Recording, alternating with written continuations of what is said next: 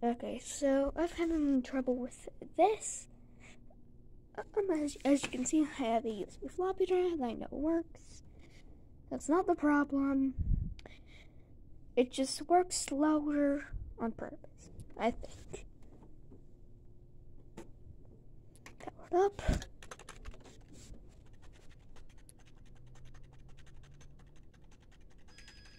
This is a Dell Dimension E510.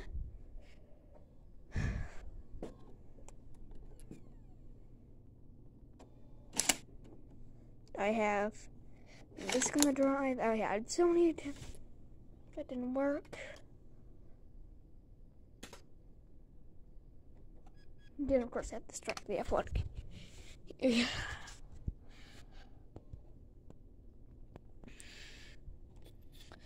And then now I'm just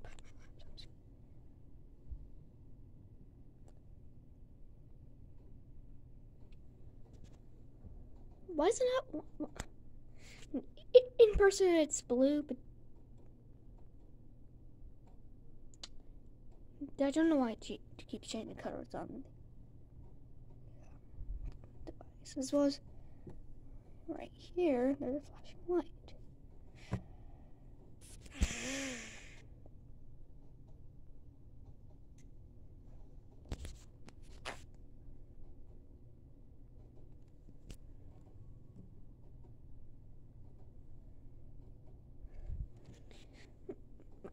I've had this issue for a while.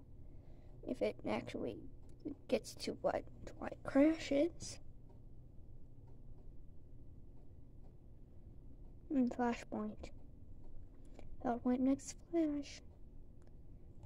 Okay, it's around here. NTFS video driver. Floppy disk driver. SCSI CD-ROM. SCSI disk. SCSI floppy disk. Keyboard drive.